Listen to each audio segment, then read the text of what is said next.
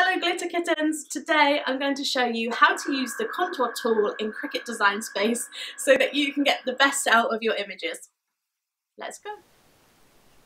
Okay, so I'm going to talk you through contour. This is one of my absolute favourite tools in Design Space. It's just so handy.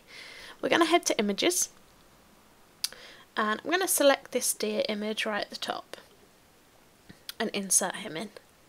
Now if we head to contour, which is this button at the far right corner of your screen, click that. It's going to bring up a new screen for us. And what we can do is we can click hide all contours first of all. If we exit out of that contour screen, you can now see that we've just got the outline of the deer, which is super handy. Sometimes you find images in Design Space are cute, but they're not what you're looking for, but the silhouette might be right, or part of it might be right. This is where the contour tool is going to come in handy. Now we can head back to contour and grab back in some of those elements we liked. So we could select his eyes,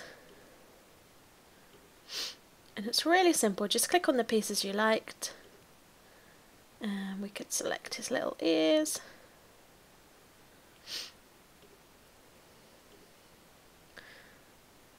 I've accidentally picked up a few bits there, I'm just going to get rid of those.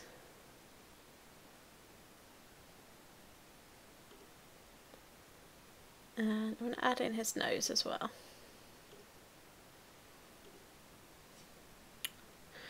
Head back out. Now you can see those parts of him that have appeared into the canvas. Similarly, we could grab an image where we liked part of it but we didn't like all of it. So I love this pizza. I'm not the biggest fan of the font. So again, I'm going to head to contour and I'm going to get rid of all of those bits of writing that I just do not want. So I'm going to grab all of those out.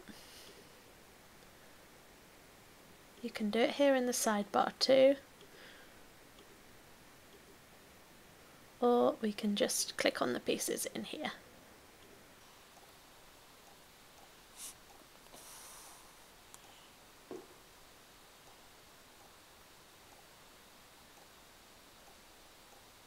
There we go.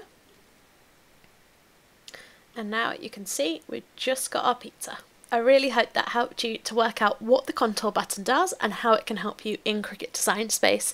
Thank you so much for watching my videos. See you soon. Bye.